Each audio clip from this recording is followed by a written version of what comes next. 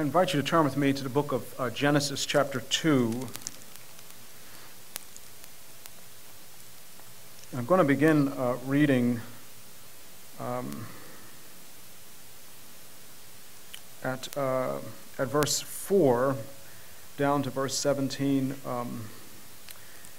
Please hear God's word. Genesis chapter 2, verse 4. These are the generations of the heavens and the earth when they were created, in the day that the Lord God made the earth and the heavens. When no bush of the field was yet in the land, and no small plant of the field had yet sprung up, for the Lord God had not caused it to rain on the land, and there was no man to work the ground. And a mist was going up from the land, and was watering the whole face of the ground. Then the Lord God formed the man of dust from the ground, and breathed into his nostrils the breath of life. And the man became a living creature. And the Lord God planted a garden in Eden in the east, and there he put the man whom he had formed. And out of the ground the Lord God made to spring up every tree that is pleasant to the sight and good for food. The tree of life was in the midst of the garden, and the tree of the knowledge of good and evil. A river flowed out of Eden to water the garden, and there it divided and became 4 rivers. The name of the first is the Pishon. It is the one that flowed around the whole land of Havilah, where there is gold, and the gold of that land is good. Bdellium and onyx stone are there. The name of the second river is the Gihon. It is the one that flowed around the whole land of Cush. And the name of the third river is the Tigris, which flows east of Assyria. And the fourth river is the Euphrates. The Lord God took the man and put him in the Garden of Eden to work it and keep it. And the Lord God commanded the man, saying, You may surely eat of every tree of the garden, but of the tree of the knowledge of good and evil you shall not eat, for in the day that you eat of it you shall surely die. This morning I want to talk to you about being human. It's part 2 in a series of 3, hopefully. Just by way of review, a couple of weeks ago we began this passage, and we've noticed that Genesis 2 verse 4 is directly related to and parallel with Genesis 1 verse 1. They both give a summary statement of God creating the heavens and the earth. And so that leads us to see also that Genesis 2 verse 5 is parallel with Genesis 1 verse 2.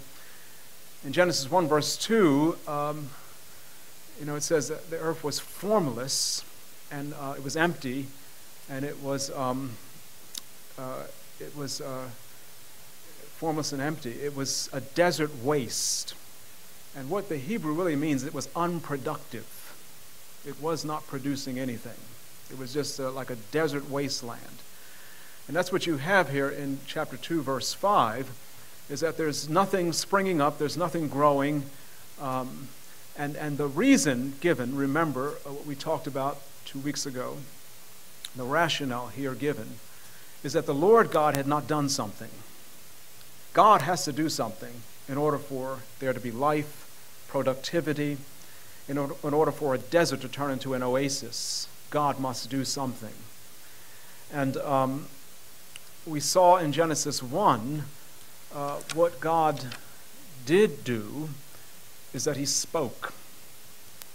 And when he spoke, everything changed. And in this particular passage in Genesis 2, what's parallel to God speaking is God created a human being to whom he spoke. Remember Genesis 1:28, that the Lord God made man and he spoke to him. In Genesis 1:3, he spoke and things were created and formed and filled. And at the end of the creation in the 6th day, God started speaking to human beings, Adam and Eve. And so what we gather from this is that in order for the world to be productive and fruitful, what is necessary are Spirit-filled, Scripture-filled, Christ-focused people. If the world is ever to be a more beautiful place, a more productive place, what you need is a church. And so we often, I know someone who takes pictures of landscapes and just loves to go out on days like today even and just take pictures of creation. But what this passage teaches us is that landscapes are incomplete, right? I mean, we often have these calendars that have all of these beautiful pictures of landscapes and canyons and hills and valleys and rivers and streams and beautiful mountains, but there's no people. They're incomplete. In Isaiah 45, verse 18, God specifically says, I did not create the world to be empty, but to be inhabited. And so when you look for calendars next year, it's probably too late now, but get calendars that have landscape, but have people inside of the pictures too. And because God made this earth for you to live here. And no matter how beautiful the scenery might be, what actually makes the scenery beautiful is Spirit-filled, Scripture-filled, Christ-centered people functioning within that landscape. Isn't that right? And that's what you have here when God forms this man and places him on the earth. And in our particular passage for today, in verse 8, it says, in verse 7 it says, God formed the man from the ground. He breathed into his nostrils the breath of life. And remember, that breath of life, that Hebrew phrase, is different from the breath of life found in animals. The Hebrew word used here for human beings is only used in the Bible for God's breath, or the breath he gives to human beings. It's never used of animals, and so there's a difference.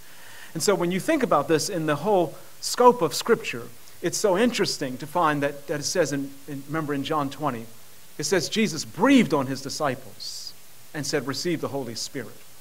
And all Scripture is breathed out by God. And so what is being referred to is a man, a woman who is filled with God's Word, filled with God's Spirit, able to function for God's glory by emulating, reflecting who Christ is. Now this morning I want us to focus on three things, and I don't know whether we'll get through them all, but it's okay. We can do it next week if we don't. That you were created to long for God. That's what it means to be human. It means that you long for God. And secondly, you were created to live with God. God made you to live with him. And you were also created to love God. What does it mean to be human? It means that you have a longing for God. It means that you dwell with God. And it means that you love God. And first, you and I were created to long for God. Look at what it says in verse 8. The Lord God planted a garden in Eden in the east, and there he put the man whom he had formed. Now, you know in the Bible when God wants to make a point, when he wants to emphasize something, he repeats himself. He didn't use Microsoft Word. He doesn't have boldface or italicize or underlining. The way he makes a point is he repeats himself. Because it probably would have been sufficient to say that God created a garden in the east, in Eden, and there he put the man. That's enough. But he goes on to say, whom he had formed. Because there's a point that God is making, and it's developed a couple times in Scripture, many times, but let's look at a couple. In Psalm 119, verse 73, it says, your hands have made and fashioned me. Give me understanding that I might learn your commandments. And so the psalmist makes a direct connection with having been fashioned and formed by God with this longing to live for God. And then in Acts, a passage that makes direct reference to our passage in Genesis 2, in Acts chapter 17.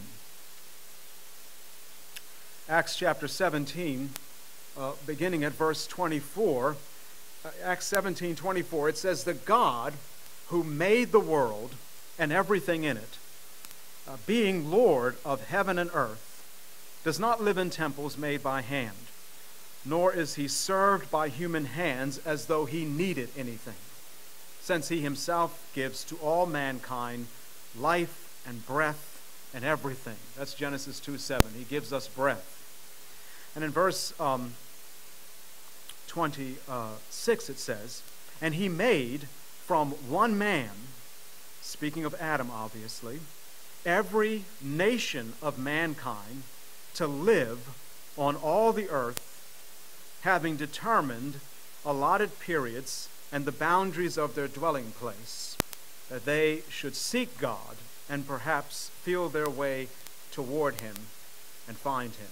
Now, it's interesting in this particular passage, God is saying, if you've ever questioned this in your mind, God is the one who has specifically determined that you would live. That's a blessing. Not only that, but he specifically determined when you would live. And he also specifically determined where, what zip code you would live. And he specifically determined how you would live, seeking him.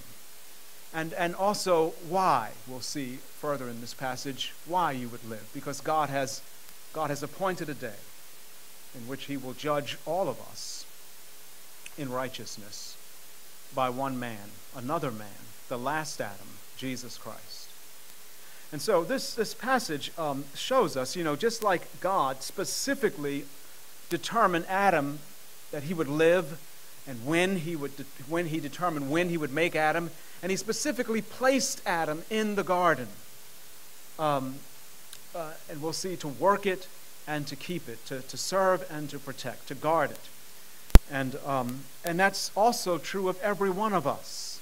When you think about the stars in the universe, and there are billions of trillions of stars. We don't even know how many stars there are.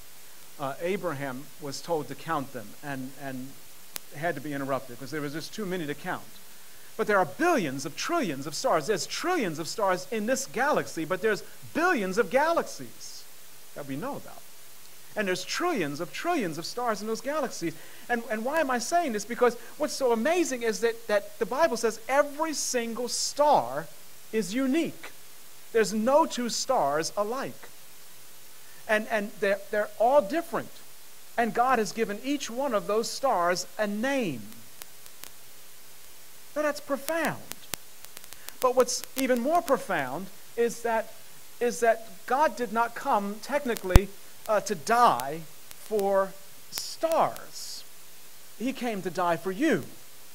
And God has specifically determined that you would live, when you would live, where you would live, how you would live, and why you would live. And the reason he goes on to say is that you might seek God and perhaps feel after him and find him. The Bible says in the book of Deuteronomy, chapter 4, it says at beginning at verse 29, Deuteronomy 4:29, "But from there you will seek the Lord your God." The context is that God's people have been taken out into exile because of their sin and idolatry, but they've messed up terribly. They've gone away from God. And then God says, "But from there you will seek the Lord your God, and you will find him if you search after him with all of your heart and all of your soul." And Jeremiah, the Bible says in a very familiar passage in chapter 29, verse 11, that God says he knows the plans he has for his people, plans for good and not for evil, to give you a future and to give you a hope. And then he goes on to say in verse 13, "You will seek me and you will find me when you search for me with all of your heart." And so I would just commend to us this morning that God has placed you where you are right now, specifically that you might seek his face and find him not because he's lost, obviously, but like it says here, you would find him to be a God of mercy and a God of grace. It goes on in Acts chapter 17, verse 26 and following. It goes on to say in verse 30 of Acts 17, the times of ignorance God overlooked, but now he commands all people everywhere to repent, because he has fixed the day in which he will judge the world in righteousness by a man whom he appointed, and of this he has given assurance to all by raising him from the dead. And so what was true of Adam, what's true of you and I, is that God has specifically placed you in this world to seek his face so that you might not be ignorant of God, but be wise to God, that you would continue to live a life of turning to God, turning away from idolatry, and living for the service of the true and living God. God has called us to live in order to serve him, and God has determined that as our calling. I want to read to you a passage in 1 Chronicles, the book of 1 Chronicles. It's found in chapter 28, and it's verse 9. This is David giving his charge to his son Solomon. In 1 Chronicles 28, verse 9, it says, "And you, Solomon, my son, know the Lord of your father, and serve him with a whole heart and with a willing mind. For the Lord searches all hearts and understands every plan and thought. If you seek him, he will be found by you. But if you forsake him, he will cast you off forever." David is saying to Solomon that if you seek the Lord, you really seek him with all of your heart, he will be found by you. And this particular morning, we come to this church, to come to this place, and everyone in here has longings in their heart. Everyone in here has burdens, things going on in life that are sometimes way above your head. Some of you are worried about tests that you have to take and whether you're going to get into a particular school. Some of you are worried about whether you'll have a job next year. Or all kinds of things, whether your children will actually grow up to continue to love Jesus Christ, whether your marriage will get mended, or whether you'll even get married. We have all kinds of things that we worry about and are burdened about. And we have been placed in this world not to be anxious, not to stampede like a bunch of horses that are scared and spooked by something. We have been placed in this world by God. He has determined that you'd live, when you'd live, where you'd live, how you'd live. And he specifically calls us to seek his face with all of our heart, with all of our mind, to live a life of seeking after God, seeking his will, seeking his kingdom, seeking his righteousness, seeking his face. On the back of the outline, the psalmist said in Psalm 27, "One thing have I desired of the Lord, that will I seek after, that I might dwell in the house of the Lord all of the days of my life, that I might behold the beauty of the Lord and inquire in his temple." The psalmist says, that's the one thing I'm doing in this world, as I'm seeking the face of God. Are you doing that today? Is the greatest longing of your heart to seek the face of God? Remember Jesus in Gethsemane? One of the most difficult moments in his life. He had all these burdens in his heart, and he expressed them clearly and transparently to God. And he did it 3 times, and after each time he ended that seeking and that longing with, "Lord, not my will, but let thy will be done." Is that the way you seek God? Or do you and I try to twist God's arm, manipulate him some kind of way so he'd open up his hand to us in a particular way? Are we seeking God, or are we seeking something to get from God? There's nothing wrong with seeking stuff from God, but sometimes we use God like a candy machine. We just use him to get what we want. And James says, in James chapter 4, he says, you ask, but you don't have, because you ask amiss with wrong motives, so that you can use it for your own pleasure. And you and I are called to seek the face of God and to seek his will in our life. That's our calling. And Acts goes on to explain how we're called not to be ignorant of who God is, but we're called to live a life of repentance and righteousness, because one day it's as if God is going to stand his 10 commandments here and stand you next to them and see how you measure up to them. That he's going to judge you and I in righteousness one day and see how, in fact, we measure up to the rule of righteousness. And if I've been seeking God's face simply to get stuff from him, using him, manipulating him, I'm not going to measure up too well.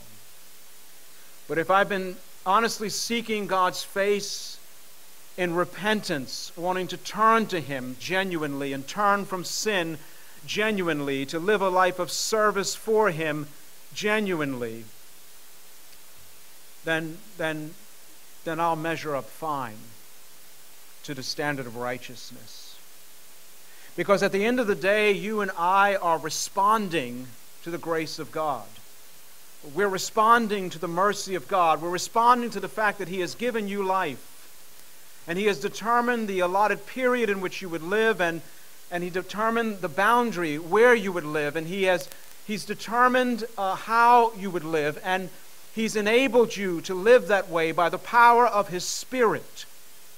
Because not only did God take Adam and plant him in the garden for a specific purpose, but long after Adam, God planted another person. The Bible says at the fullness of time, at just the right time, at just the right place, God sent his Son, Jesus Christ, into this world to live under the law of God, that standard of righteousness, and he lived perfectly under that law. Why did he do it? Because he loved his Father, of course. Because he glorified God, of course. His food was to do the will of him who sent me. But that wasn't the end of the story. He did it so that he might grant to you a perfect record of righteousness, a perfect record of obedience.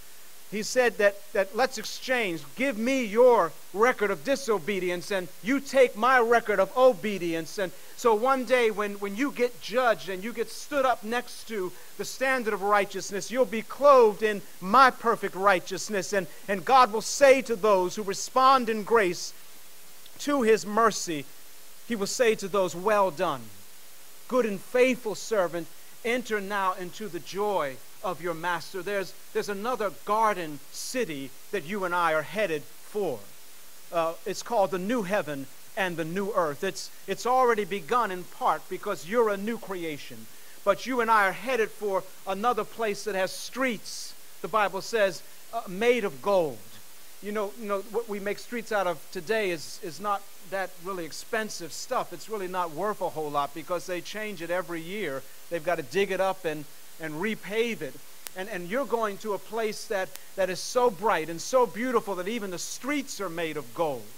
Even the gates are made of pearls, because the most precious thing in that place is Jesus Christ. And the next best thing in that place is, in fact, you, the church.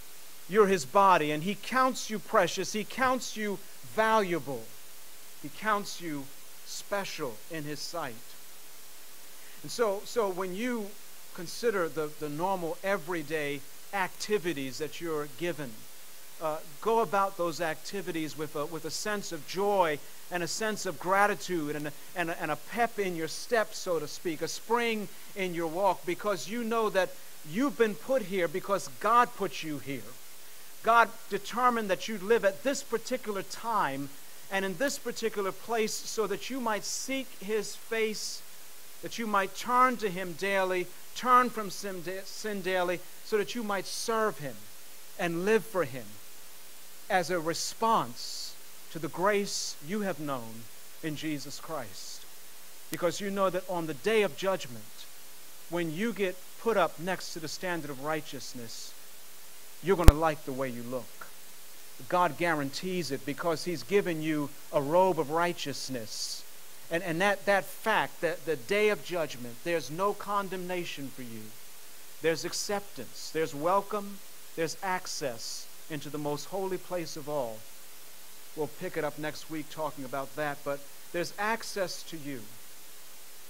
And so let that fact drive you today, that with the most important person in the universe, God loves you, accepts you, welcomes you, adores you, can't wait for you to be in glory with Him. Amen.